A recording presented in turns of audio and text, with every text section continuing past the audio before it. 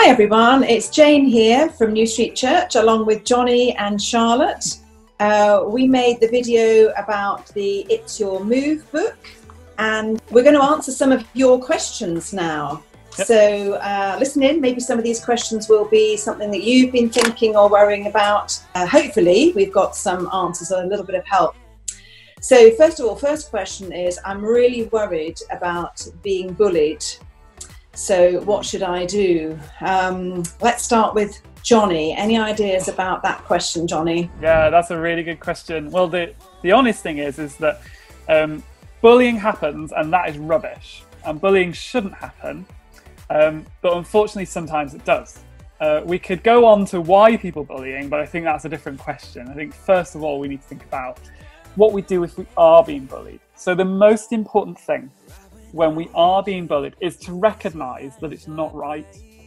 Sometimes we make it feel like we should be bullied, or maybe we deserve to be bullied. Maybe it's the way we look, or the things we say, or the things we wear, or maybe it's the things we do, or the things we don't do.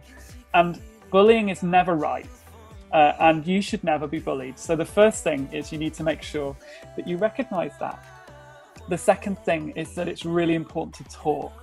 Sometimes we hold on to these experiences like they're okay, or even if they're not okay, we feel like someone's going to judge us or someone's going to think little of us if we share.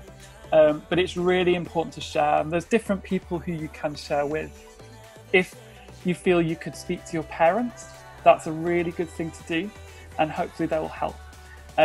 If you're being bullied at school or outside of school, it's really important to speak to a teacher.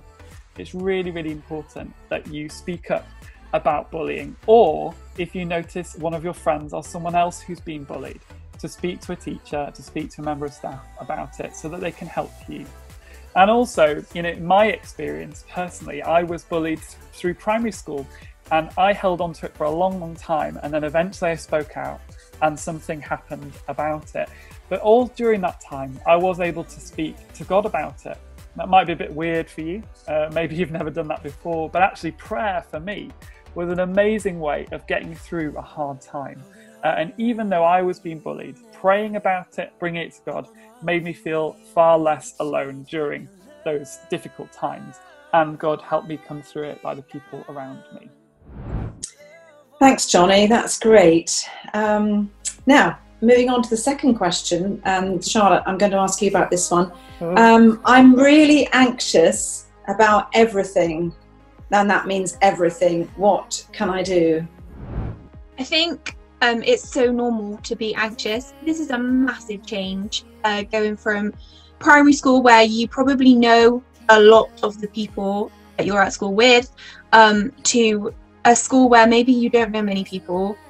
I think the best thing to do is make sure that you're prepared, ready for September. So maybe that means making sure all of your uniform is washed and ironed and clean and ready for you to just put on. Maybe it means making sure your bags are packed like a week in advance, knowing whether you're going to have food at the canteen or taking a packed lunch, knowing whether your friends are going to be there and arranging to meet with them wherever that might be. But talking to your parents is really important as well, telling them how you feel, what maybe is making you anxious. If it's the thought of walking between classrooms when you get to school, making sure you know which classrooms you need to go to, and teaming up with someone on your first day is a good idea. That's great. Thank you. Thank you for that. Oh, lots of good ideas there from Charlotte. Thank you. So another question I've got is about getting to school. So if maybe you're getting on the bus for the first time, or maybe you've got to walk for the first time without parents, that can be a bit of a worry. Johnny, any ideas about that, getting to school? Yeah, so for some of you guys, you'll be getting a lot more exercise going to secondary school. Maybe you're not going to get dropped off as many times, or maybe it's a bit further away. And maybe some of you have got to master the bus system, and that might be like, what am I going to do about that? Well, rest assured, you're not the only person who's thinking about that. And there are definitely some really practical solutions, okay? So if you're walking there, it might be that during the summer, it might be a good idea to either with a friend or with your parents or maybe a sibling, if they're up for helping, walk to school. I know that sounds mad because you're like, why am I walking to school and then school's not on yet and I'm just going to walk back? But you will feel so much better if you're worried about the route or you're worried about how long it takes. What you can do is before you set off, set your timer on your phone or your watch and then record how long it takes to get there. Maybe having a bit of a practice run would be really, really helpful. Might just give you that bit of extra information to know what you're doing. If you're getting the bus, one really good thing, if you've got an older sibling who already gets the bus, buy them a piece of chocolate, give it to them, and then say, now tell me, what's the bus really like? And they'll be able to tell you where you get on, where you get off, what time it comes. They may even be up for helping you on those first few days as you go. If you don't have a sibling, it might be that you could contact the school and they'll give you a little bit more information about the bus route that you'll take and when the bus would come to the stop. Also, if you're getting a public bus there, you can get all that information from the local council as well and the local bus service. So hopefully those practical ideas give you a little bit more advice about getting to school and back. Thanks, Johnny. That's great. The next question is all about being shy. So this person has said, I'm really shy and I don't make friends very easily, and so I'm now really worried about making new friends. How do I go about making new friends? Charlotte, any ideas? I think maybe you need to set challenges for yourself. So meeting new people is scary. It's something I'm not very good at. There's definitely going to be people who feel the same way as you, and sometimes it just takes one person being brave and then you've got loads of new friends. So I think during maybe your first lesson or tutor time or whatever you call it, registration, kind of taking some time to think, I'm going to be brave and I'm going to talk to one new person in every lesson that I'm in today. Just a little chat, and the more that you do that, the more that you will be brave and the more brave you'll become, and the conversations will turn from 2-minute little chats to bigger, longer chats and even friends. For me, the biggest thing is praying. Like Johnny's already said, I think asking God for bravery and for wisdom to say the right words, I think that's really important, and it's definitely helped me before. Prayer and asking God for wisdom and bravery and courage. Courage is what it takes. Even though it's scary, you can do it. You are amazing. And there are definitely people out there who are also scared. So just step out, take the risk. It's also worth saying as well that number of friends does not outweigh the value of a few close friends.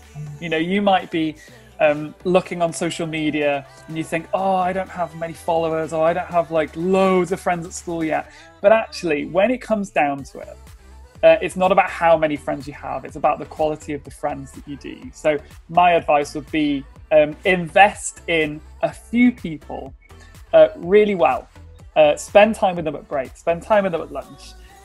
You know, if you meet new people at school who weren't in your primary school, then maybe outside of school you could arrange times to meet up and get to know them. And you'll realise that actually it's not about knowing everyone in your school. But if you have a few close friends, you'll feel so much more supported. Thank you.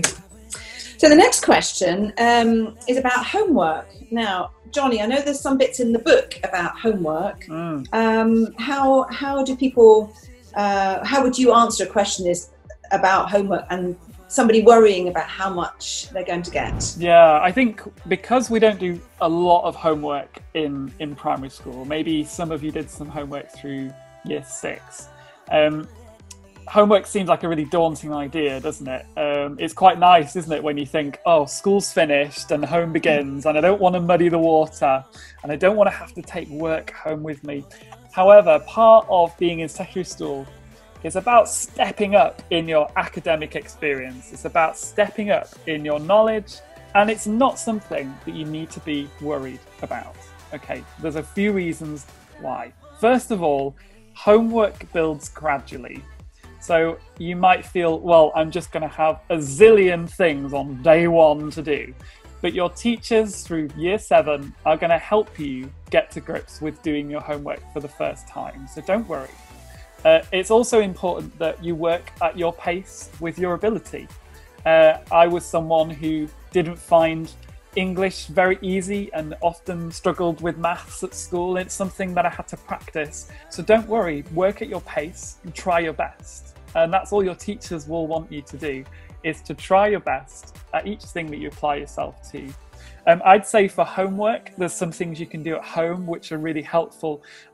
If you can, find a space in your home where you're going to do all your homework. It might be that you're lucky enough to have a desk space in a bedroom. It might be that you've got a dining room space, or you've just got a little corner of the room that you can dedicate to doing your homework. If you have one little space where you can have your pens, where you can have a space with your books, it's really helpful, not trying to do your homework in front of the PlayStation or the Xbox, or trying to do your homework when there's loads of distractions. That way you can come home, you can sit in your space, and you can get your work done and feel really productive and feel like you're on top of things. If you get left behind and you feel like you're really struggling with your work, it's really important to speak to your teachers, because they're there to help. They're not there to be angry or cross. They're there to help you. And actually, if you say to them, I'm really finding this homework hard, or I'm finding this project difficult, or maybe I'm a bit behind, always speak to your teachers. Don't lie. Don't pretend it's not an issue. Don't stuff the homework down the side of the sofa and pretend it's not there. Speak to your teachers. They'll help you get through it, and you'll learn more by doing that, and you'll feel a lot better about it as well.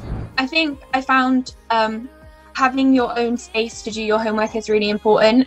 And for me, going straight home from school, having a snack, getting a drink, and just sitting down and doing it for 30 minutes, 45 minutes, and then saying, that's it, I'm done, is way better than letting it hang around until the night before it's due. And then panicking because you've got 4 pieces of homework and you're going to have to spend 6 hours on it, and then you're going to go to bed really late. So I think just be little and often. Half an hour when you got home from school with a snack and a drink is better than leaving it. Good, some great advice there. Thank you, you two. Another person that asked about getting lost. Charlotte, I might come to you first with this one. So what happens if I get lost? First of all, breathe. I think it's really important to not get stressed. So just stop where you are, breathe, look at your timetable and see where you're meant to be. If you're with a friend, maybe together you can work it out where you are and how you can get back. Or if there's other people around, ask someone for directions. I think it's as simple as that. Just say, excuse me, we're looking for this place. How do I get there? It's really easy to get lost. It's different. They are crazy places, secondary schools. So just breathe, try not to stress, and ask someone where you're meant to be. Yeah, and you'll be surprised how helpful other people will be. Even though a lot of the rest of school will feel really big, and you'll be looking up at these year 11s and year 10s, most year 11s, year 10s, 9s and 8s are willing to help if you ask. And if not, then you can try another person. And before you know it, you'll get to the place where you need to be. Thank you. Another one here is from somebody else who's, I think, really anxious because they say, I'm just scared. I'm really scared and I don't want to go. So, Johnny, any advice for this person? Yeah. Well, first of all, it's really normal. It's really, really normal to feel scared, especially when we're experiencing mega change in our life. And this is like a big change moment, isn't it? You know, you've been in your primary school, if you've been in the same school all the way through for years. So to come to a new school and start that again can feel quite daunting. However, there's some things which we can remember. And the first thing to remember is that you're not alone. Everyone is feeling a degree of fear and a degree of nervousness, and some maybe feel it more than others, and it might be you who's feeling it a little bit more than others, and that is okay. It's absolutely okay, and it's very normal to feel that way. The second thing is that school takes time to get used to. You won't remember it now, but probably when you went for the first time in reception, or it went to a preschool, you probably got the jitters at times. It might be that you could speak to your mum or dad or whoever looks after you about that experience. Ask them what it was like, because they'll probably say it took you a bit of time to get used to it. And that's exactly the same with secondary school. It's fearful now because it's unknown, but once it becomes known, it becomes less fearful. Once we start to get used to going there, whether it's in the car, on the bus, or when we walk, once we've done that a couple of times, we're like, okay, that's not so bad, is it? And then when we've gone to our lessons and we get to know our English teacher and our maths teacher, get to know our art teacher or PE, then we realise actually these teachers are great. I don't need to be so afraid about that. Or it might be that you're fearful about the food. Maybe you're not going to like the food. And then you get there and you realise the canteen's really nice, the food's good. Or maybe, you know, I've got a really great packed lunch and I feel confident about that. Before you know it, all those things that added up to this great big mountain, it turns out they were just little hills after all. And before you know it, you've really mastered it. So right now you might feel scared, but it really won't last for a long time. It will be okay. And you'll get through those moments. And you know what? You'll also feel a real sense of accomplishment when you do, because you were feeling fearful and now you're not. And also through the times of fear, like in the last video, we know that God can help us through that fear. And it might be weird for you, but I challenge you, take your fear to God. Ask him to protect you. Ask him to give you peace. And you'll be so surprised when you feel more peaceful, you'll feel more focused, and you feel like someone is with you. And that's something that really helped me through any of the times in my life when I felt really scared, including moving up to secondary school. Thank you so much. Well, can I remind you that you've got this book with lots of advice in there. It's Your Move, so don't forget to read that and have a look at what the other students say. Because at the back there's four people who have gone through transition from year 6 to year 7, and they tell their own story in their own words. I think they're really helpful. So have a look at those. We hope that we will see you either in school or in New Street Church in September, and that would be great to see you there. But in the meantime, we wish you all the best. Have a lovely summer, and hopefully we will see you soon. Bye for now. Bye. Bye.